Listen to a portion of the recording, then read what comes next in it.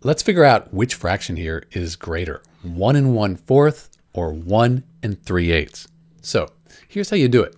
1 and 1, that's the same. So let's just ignore that. Let's focus on the 1/4 and the 3/8.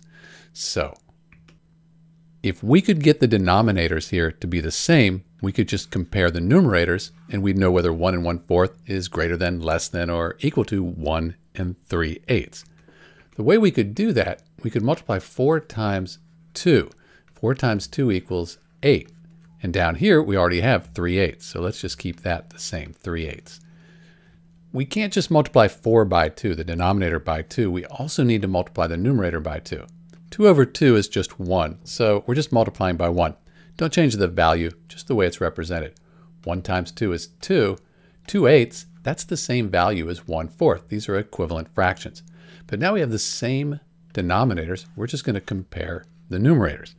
So 3 is greater than 2, so 3/8 is greater than 2/8. Only by 1/8, but it's still bigger.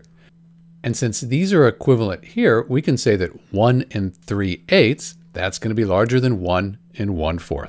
That's it. This is Dr. B. Thanks for watching.